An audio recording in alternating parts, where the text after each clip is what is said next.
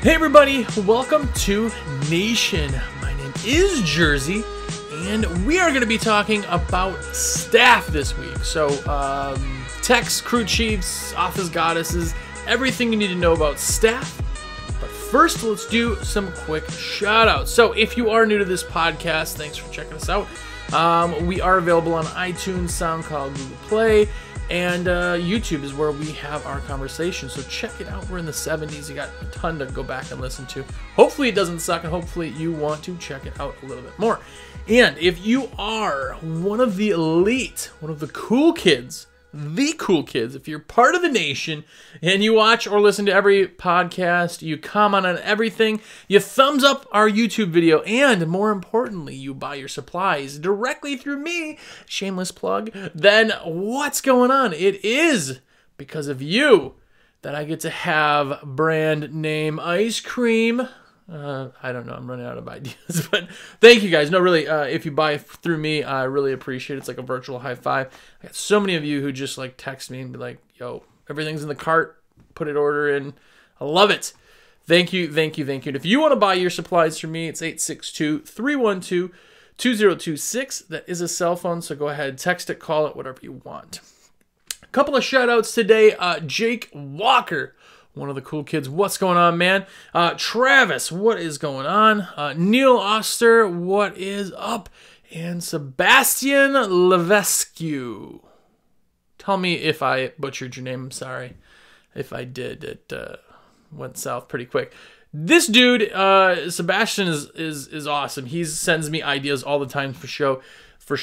If you have ideas to comment on YouTube or shoot it to me either at my email, josh@windowcleaningresource, shoot it to me as a text, 862-312-2026, or Facebook message me like he does. So either way, what's going on, guys? So this week, that is what we're talking about, is staff. And by the way, somebody commented on my intros, sucking.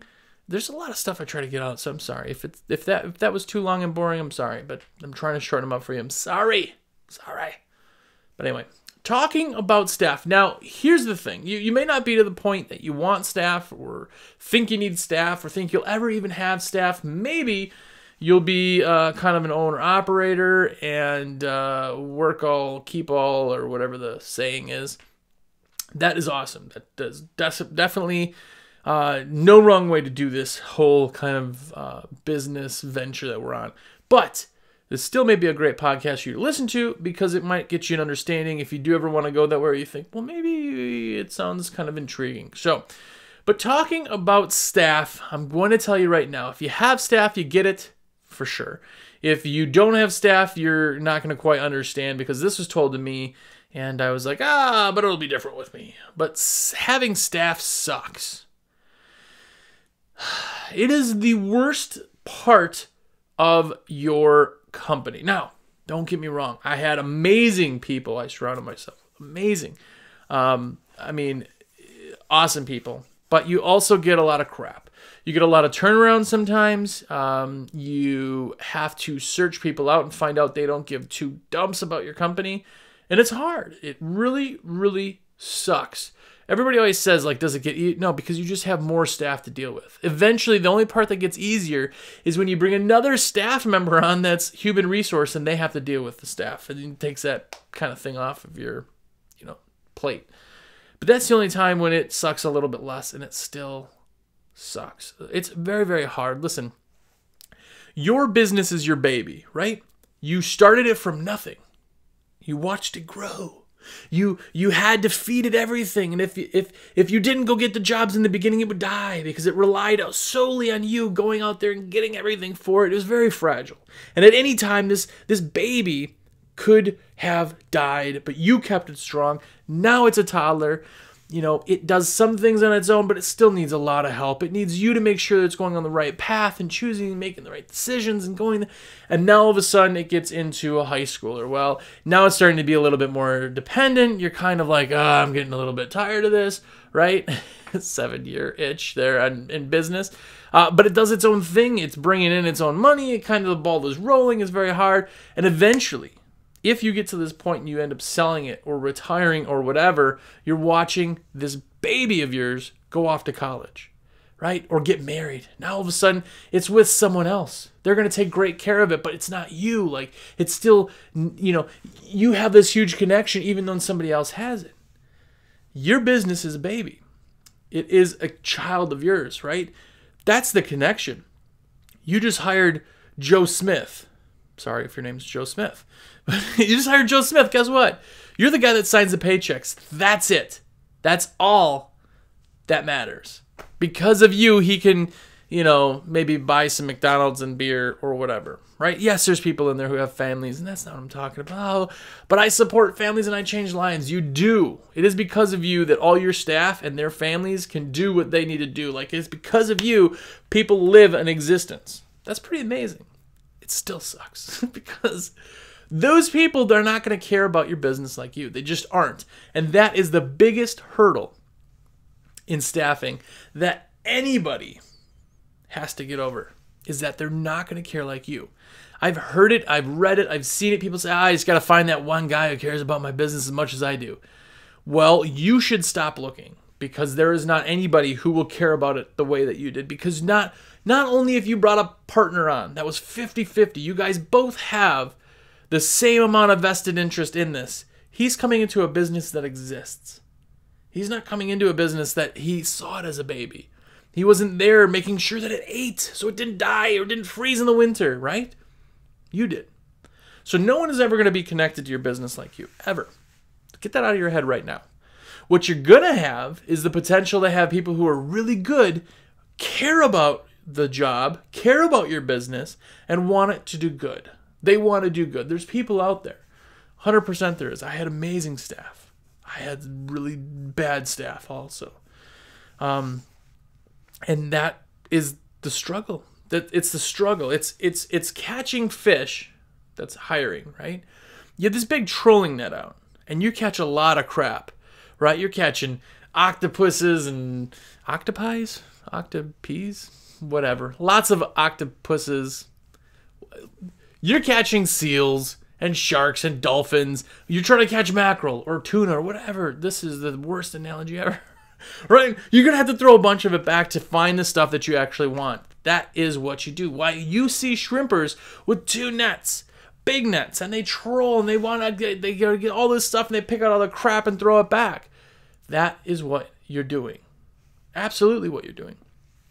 Now, not even are the fish that you catch. You want to catch one, maybe it's too small. It's not regulation size. It just isn't ready yet, right? You got to throw it back. So hiring, the ABH, not ABS, everybody's heard that, always be selling. Great theory, but there's another one if you have staff, and it's always be hiring. And this one is very interesting kind of in the staff side of it. But if you're not always looking for the new fish or always trolling, you can't find, because for every 10 people that you have, one of them may be good.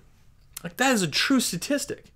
And one of them might even be decent. Like, some of us have had people who are just decent. I've had people who are just decent enough to stay around. Like, they kind of care enough to, like, not light the place on fire, but they're not awesome. And I didn't want to go through the headaches of having to hire more people, so I kind of put up with a lot of the crap. Like, you have to do the juggle. Like, you'll have great people, you'll have some decent people, and you'll have more than that in garbage people. Now, where you find staff sometimes can change what and how and who you're hiring. If you're always going through Craigslist as a free service, awesome, which is free in most places. Some places are actually starting to charge now for business listings. I think it's like $20. Still worth it, but when you are in an area like Craigslist is for anyone because it's free and unbiased, but it's just anybody, the doors are open. So you're going to get everybody who does the click their resume, sends it to everybody. And hiring off Craigslist is the ultimate of nets, but you're fishing in dirty water, if that makes sense. And I found actually 2 of my best employees ever off of Craigslist. So it definitely happens. There's good people out there. But here's what you do. I write down on there, in the very end sentence, I write with big stars, bold letters and everything. After my whole little blah, blah, blah, I write in the subject line, write, I am a rock star. Or I will instantly delete your reply. People are like, well, that's kind of an a-hole thing to do. But it's not. Here's what it is. Obviously, if someone is applying for, if you, right now, listening or watching to this, wanted to apply for a job, you would show up nicely dressed, right? If you're applying for that type of job, you would be on time, clean. You would do everything you can to impress the person because you want a job. You may want a job. You may need a job. So when you're reading this and somebody sees that, if they don't put that, they haven't read the whole thing. First off, you're finding out that they can't read and follow directions, which is huge. That's huge. It doesn't matter what one of these, parts of your staff you're hiring for. That's huge. You can't read and understand directions. But two, you catch those people who are also trolling, just throwing out the resume to everybody. You got no experience in this. You don't ever want to work outside nor have worked outside in the past, but yet you want to work as a window cleaner. You just sent your resume off to everybody. Hello, my name is fill in the blank. I am happy to be applying for this job. Please consider me in your future hirings. Here's my resume. I don't ever want those people because I want you to know what you're getting into and care. If you didn't care enough to read the thing, I don't want you. Like, there's enough people out there to just get people in. So I'm going to write that little line. That right there saves you a ton because you'll get, say you get 10, well, depending on your area, you could get less than this. Now, staff hiring is even hard. But say you get 10 of them, 8 of them may say that. 2 of them may not have anything. They'll just say, my resume for your consideration. Delete. There. First screening process done and over with. Then what we do when we get those people in, and that's everything that we do, even job boards and things like that. I post that because it's the same thing where people can kind of scroll. A lot more people on Facebook, Craigslist, are just scrolling for stuff. It's free, right? If you go with an Indeed or a Monster or something like that, it's different because there's pay. You as a business are getting kind of filtered through, right? Like if Craigslist charges $25 for you to do a listing, that's good news for you. Everybody's like, well, I don't want to pay. Yes, but you see, everybody who's in their listing has paid. So it instantly cuts the number of jobs in half. It overqualifies now jobs. So instead of these people who are just looking for anything, you get lost in the shuffle. Now you're starting to kind of float up because there's less people in there. Same thing with jobs, monster.com, jobs.com, all the kind of job services. Put something in there that differentiates them and make sure that they read it. That's the first way that you kind of check. That's the first bit of net.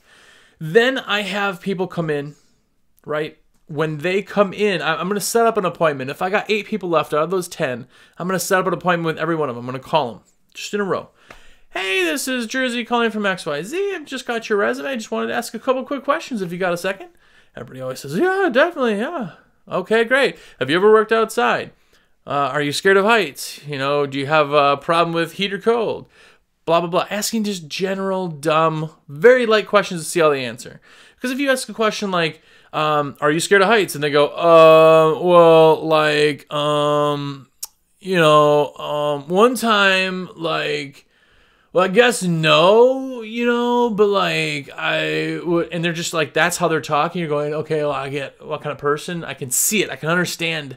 You've filtered it out. If they're punctual and they are able to talk and that type of thing, you get kind of a vibe on people right away.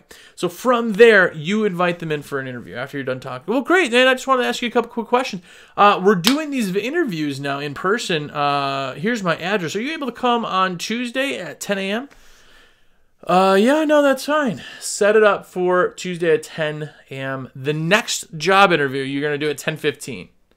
Every 15 minutes. Well, that's not enough time. No, it's not really enough time. But here's what you're doing. Out of those 8 people, again, comment if you're getting different results in this. But out of those 8 people that all talk to you, you gave every one of them interviews. 2 of them will show up to the interview. You're laughing right now, right? You're like, what? No, God. Yes, I'm telling you. I am telling you. Through your vetting process, 2. Now your 2 of 10 will show up. And I've had times where the entire day didn't show up. multiple times. Like, this is not just me throwing numbers out. Ask anybody who does hiring, they'll tell you. So now you got 2. Out of those 2 people, one person's going to maybe be late or not show up or, get dropped off by somebody. And that's one question I always ask and put in the thing is you have to have your own driver's license. Like, if something happened with you getting a DUI, that sucks, but we are a mobile contract cleaning company. You need to drive. Like, you need to have that option. I put it out there as this is one of the requirements. Now, check into legalities and what you can and can't hire and fire people for, depending on how you're hiring or firing. But again, I hire through temps, and I'll touch on that in just a second. But when they come in, now you're doing the interview, you're getting a vibe for them. If they suck and they showed up with, a big pot leaf on their shirt and face tattoos, which if you like pot leaf shirts and you have face tattoos, I am not hating on you. I'm just telling you that you are not the type of person that I may have hired at my company. No harm, no foul. Just didn't work out, right? But I'm not going to tell people that because in that whole process, there's no reason to let them kind of know. They just moved on to the next process. Don't ever turn a candidate away because you know what? If I don't get anybody else and I need people, that may be somebody that I fall into unless I have a strict policy on that. Face tattoos and things, I had a strict policy that I didn't want that because of our clientele. It wasn't a good fit for us. But again, this is all stuff you'd kind of put in as your requirements to kind of weed it out at the beginning.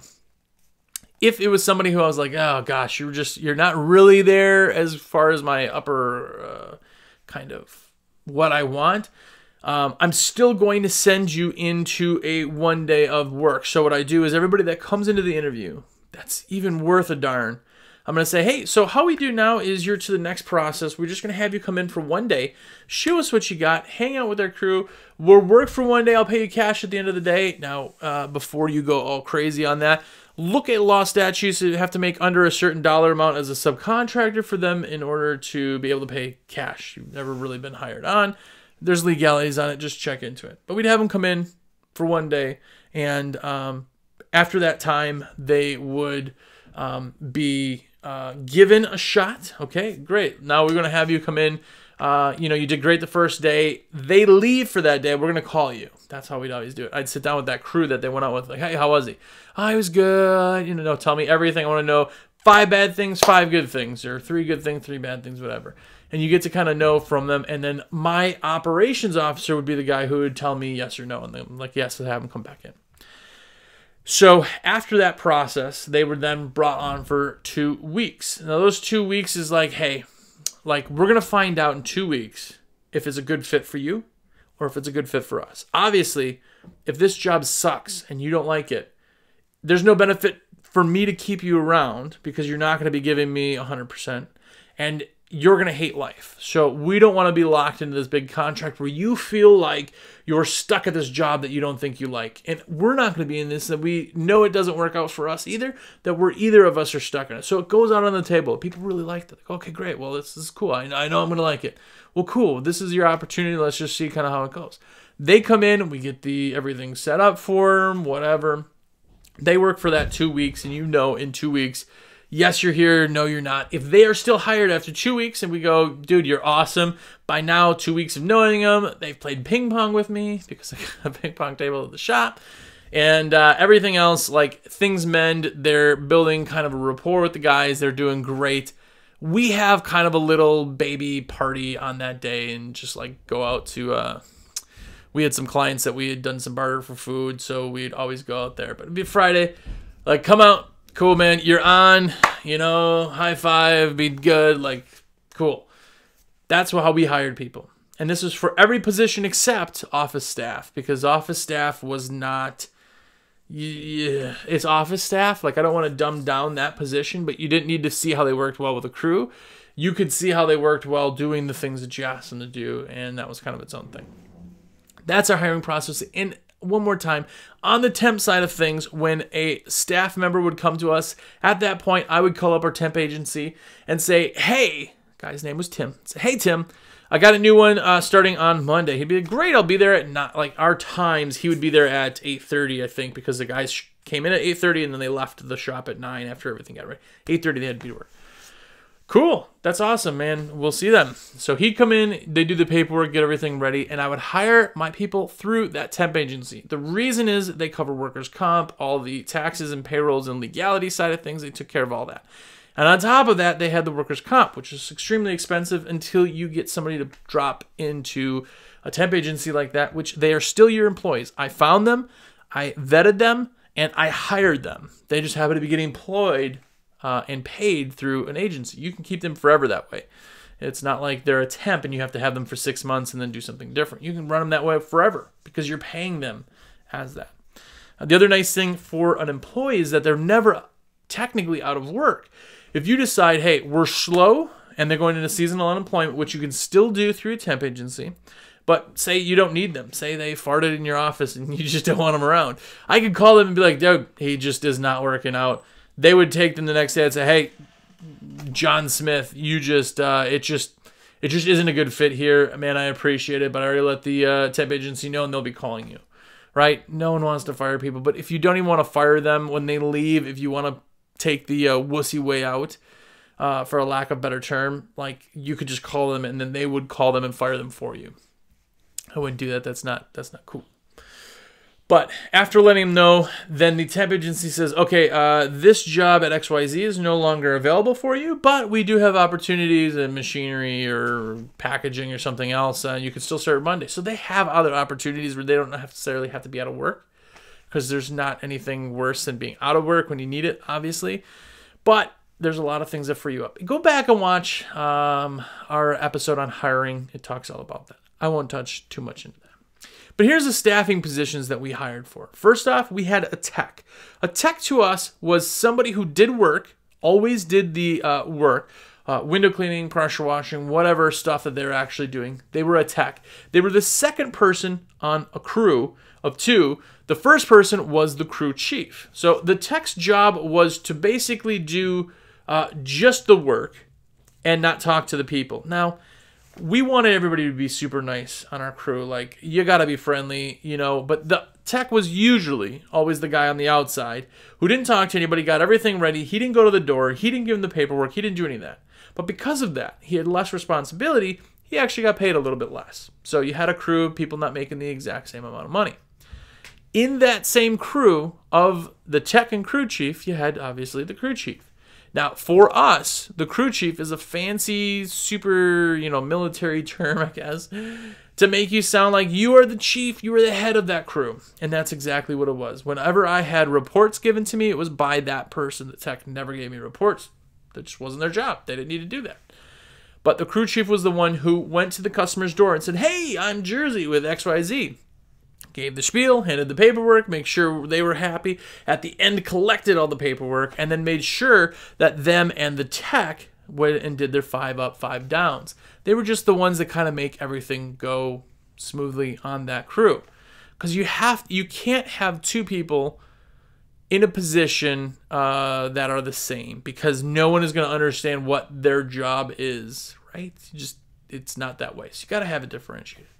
So that crew chief was also the firefighter for that crew, right? If something happened bad and poo hit the fan, it was their job to fix it on the job.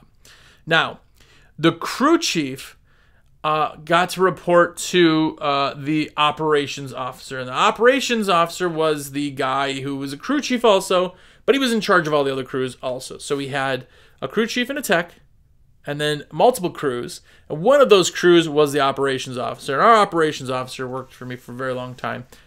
Awesome, did everything, knew everything inside and outside, and everybody loved him. But if the crew chief had a problem, they would call the operations officer. Basically, every position is a filter to you. I don't want to be bothered because you broke a pot outside, or you lost your pole, or you're behind schedule. Don't tell me that. That's not my job. I don't want to know that. I don't want to hear about it. What I'm going to get at the end of the day is a report from the operations officer of what happened during the day. But I'm not going to hear about, hey, here's the problem. I'm going to hear about, hey, here's the solution that we came up with to this problem.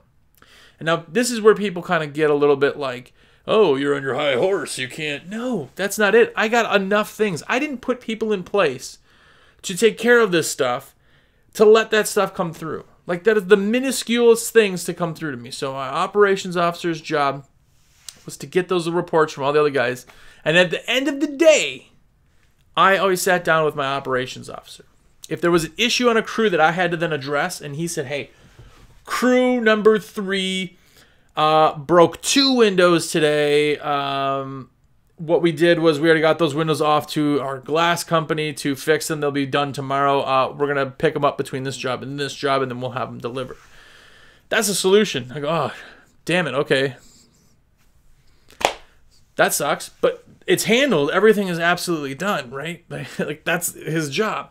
But now it's my job to bring the crew. Okay, cool. When we're done here, let them know to come on in. So I bring the crew chief in, and I just be like, hey, man, what's going on? So I heard you guys had a couple issues today. Yeah, no, this is what happened. You know, the window dropped. It was a storm window that we just twisted. You guys broke 2 windows.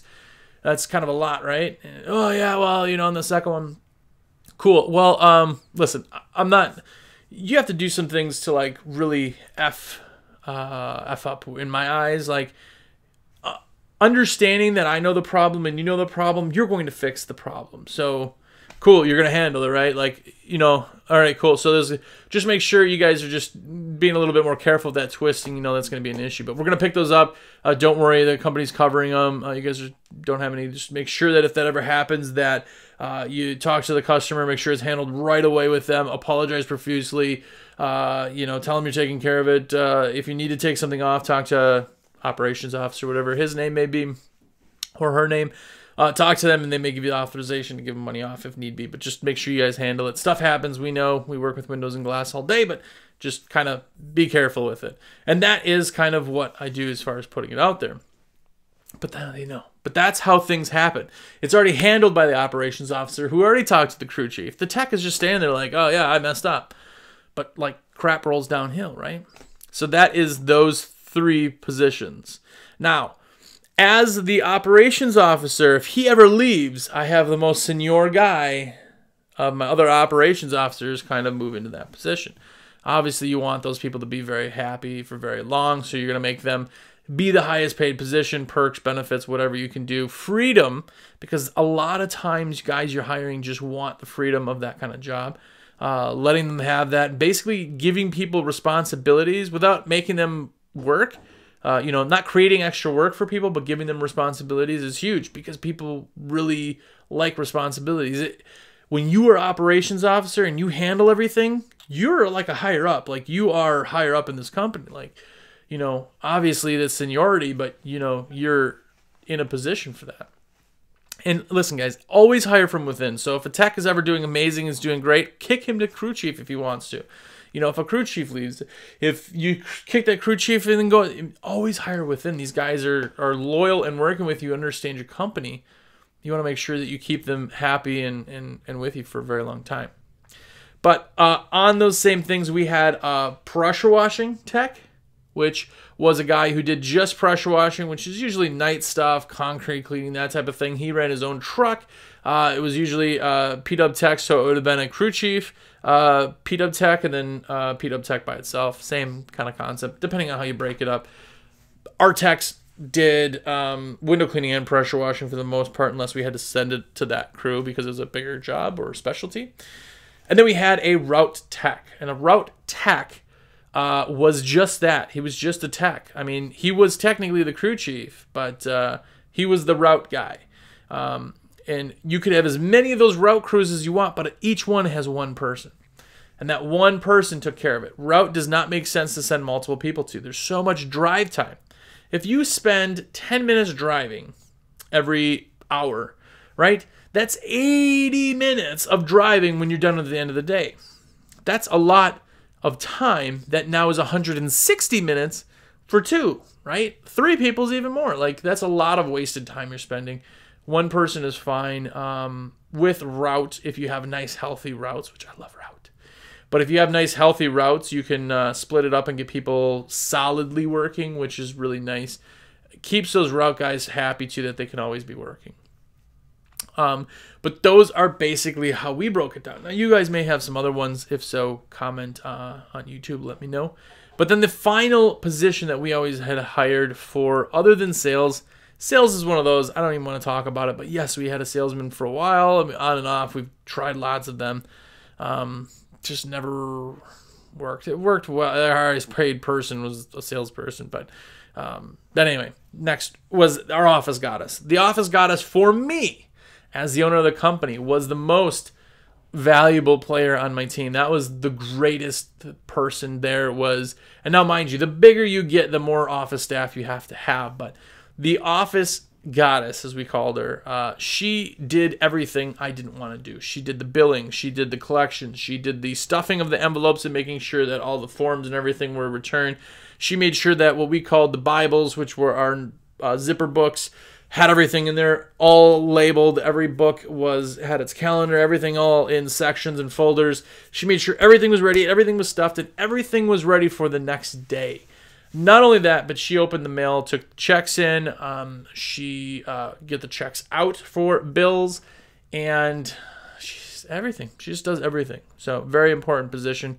But that is also, all these positions are freeing you up to be the one to go out there and get these people work.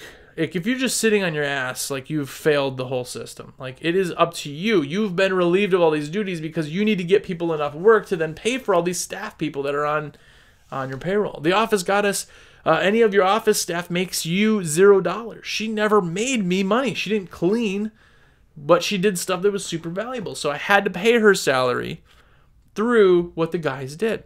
So something to think about. The bigger you get, you hit what's called saturation. And saturation really just means that your crew working 40 hours every single week, and they're doing as much work as they possibly can do, and the staff to support them is absolutely capacity. You bring on another truck.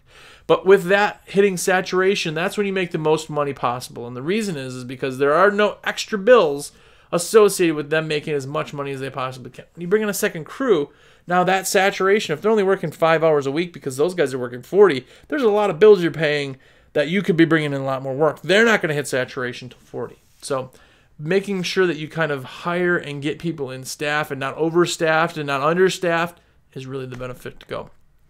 If you're doing all this, you've hired these staff, but yet you're still out there working, you're missing an opportunity. If you pay somebody, say, $12 an hour to start, 15, doesn't matter, whatever the dollar amount is. Whatever you're paying that person, that's what you're making if you're doing the cleaning. And I'll explain that. Say you make $100 an hour, even numbers, right? If you pay somebody $10 an hour, you're making $90 an hour. They're making 10. You're already making 90. They're making 10. Now, if you're the one doing the work, guess what? You're already making the 90. You're really only making $10 to go do that work. So don't think you're making $90 because you would have made 90 before that.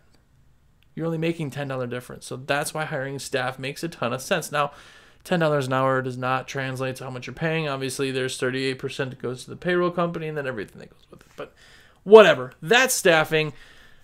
Listen, if you are listening still at this point, please let me know some ideas that you want to hear.